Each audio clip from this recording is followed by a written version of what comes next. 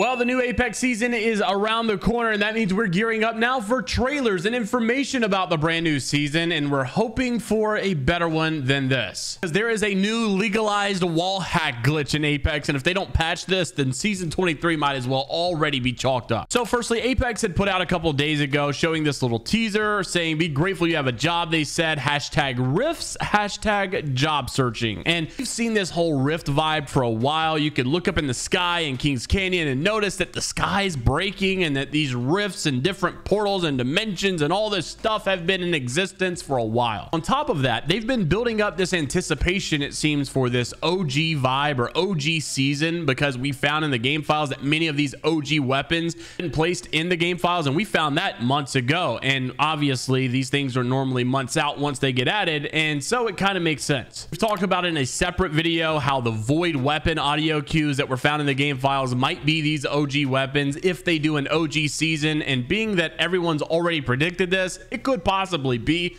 in season 23. To further back up this rift idea, there was actually the confirmation from Hypermist that Apex season 23 is actually going to be called From the Rift. Some people seem to be jumping to conclusions and already forming emotions based on those, saying that so OG Kings Canyon is confirmed, maybe we're going to an OG version of the game, but some were actually upset because they say that was the worst map in the game. Now if you play the actual OG version of Apex, you'll probably know OG Kings Canyon was actually amazing, but only on OG Apex, like before all these new legends got added. Now Kings Canyon just doesn't really work. The map really just wasn't made with the new legends in mind and the movement capabilities that they have. And some are saying that OG is more of an eventful thing you'd do, not a whole season type thing. Personally, I'm here for it, and I think it would definitely be a step in the right direction compared to where we are now. I mean, we're practically at rock bottom right now. You can only go up from here, you would think.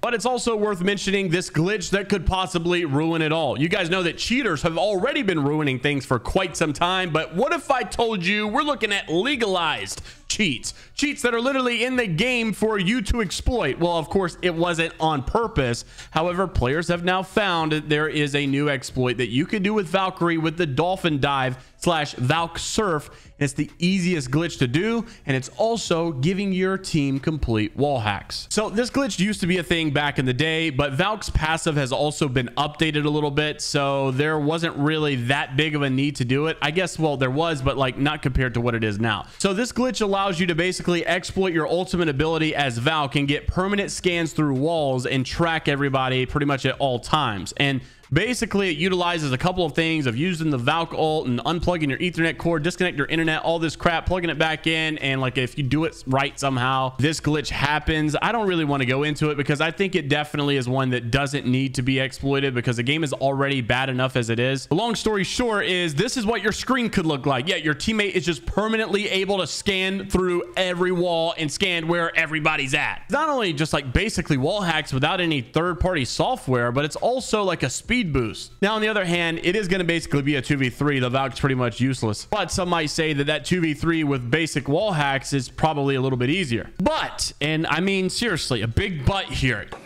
What? If they can patch this glitch before season 23 drops, and they can maybe stop some cheaters just a little bit, they could put another little anti-cheat update out there real quick for me.